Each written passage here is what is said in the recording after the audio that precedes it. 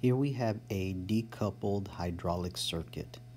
This example will serve to illustrate the difference between a signal bond and a power bond. We can think of this as two subsystems, this being one and this the other. If you notice, the fluid that flows out of the first subsystem flows into the second subsystem, but the spout at the outlet of the first subsystem is not submerged into the second subsystem.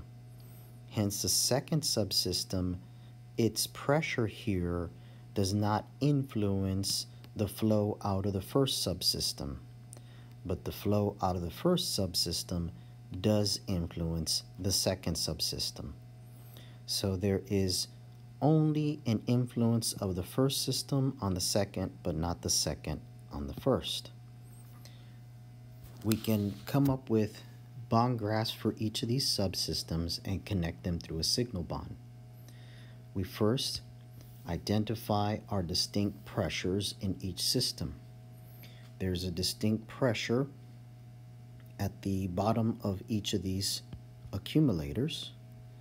There's also atmospheric pressure at the outlet of each of these subsystems. So if we establish for each of these two zero junctions,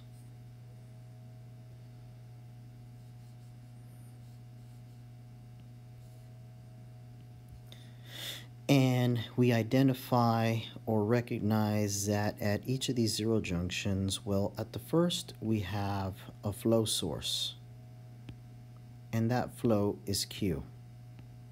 We also have an accumulator with a capacitance of C1. At the second, we have atmospheric pressure. That is an effort source.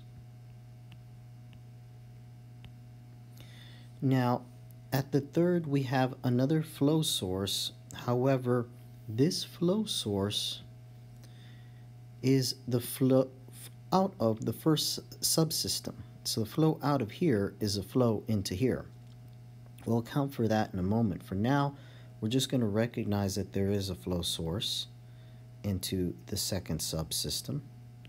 We're not going to identify what that flow is at the moment. There is also here another accumulator. That accumulator has capacitance C2.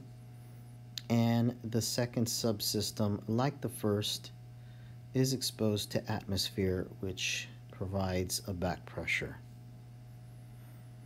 Now we're going to insert our 1 ports.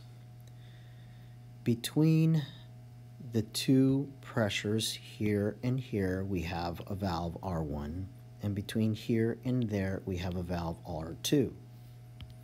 So we'll insert off of 1 junction between these two pressures, and R element to represent the first valve, and over here, similarly, off of 1 junction, and R element to represent the second valve. Now, generally the flow sources are what's providing pressure or power to the system, so I'll assign my power directions in this manner. Now this is where we have to pay closer attention. Thinking about how this system physically works, whatever flows out of the first valve is flowing into the second subsystem. So that flow is a flow associated with this 1 junction. The flow at this 1 junction is influencing the flow source into the second subsystem. There's information from this 1 junction needed to determine the flow at this second subsystem. Now, the second subsystem is decoupled from the first because the pressure here or here at the bottom of this tank does not influence the flow out of this valve. It would if this spout were somehow submerged into that tank. but it is not. So the way we're going to account for this is we're going to say the flow out of the first subsystem modulates the flow into the second subsystem. Notice that I've used a full arrowhead or a signal bond and not a power bond. The reason is there is no exchange of power between the first subsystem and the second subsystem. It's just the flow through this valve which influences the flow into the second subsystem. Now we have to simplify. If we recognize here that we have a zero junction with only two bonds, and over here a zero junction with only two bonds, we can eliminate each of these zero junctions and the bonds immediately attached.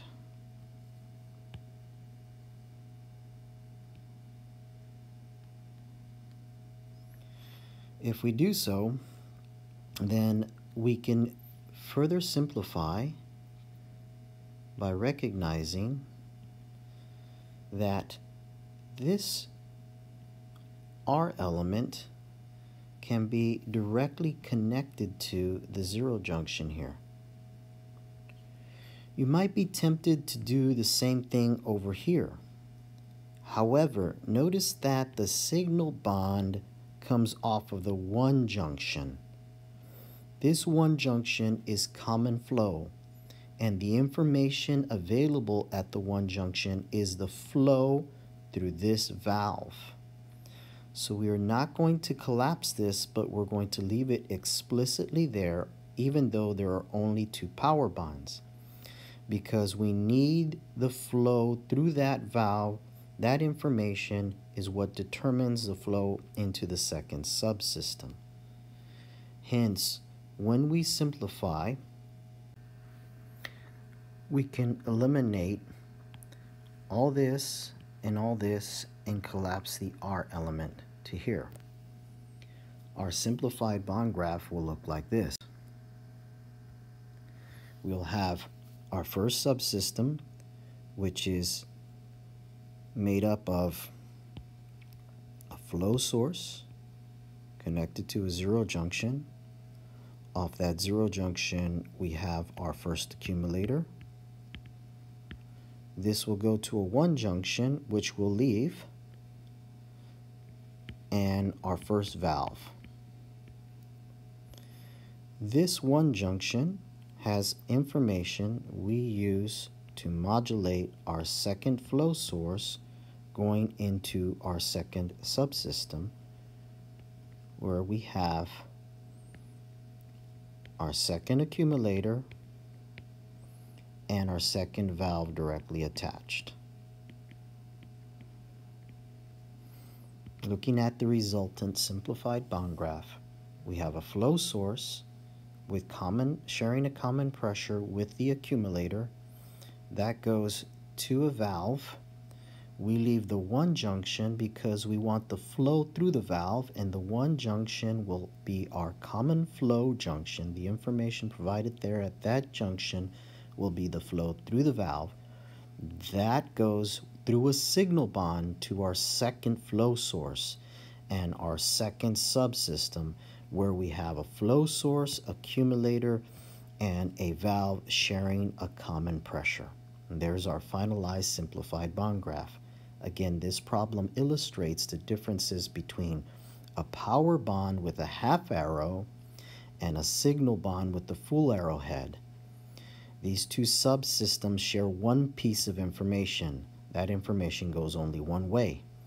The second subsystem does not influence the first subsystem.